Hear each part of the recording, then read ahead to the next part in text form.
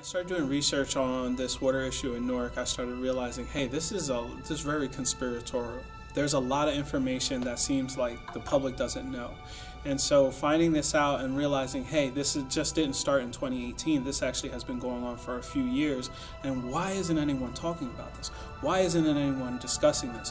When you look out in the city of Newark, there should be a real live crisis going on. And again, the more research, it was like, okay, we have to do something about this.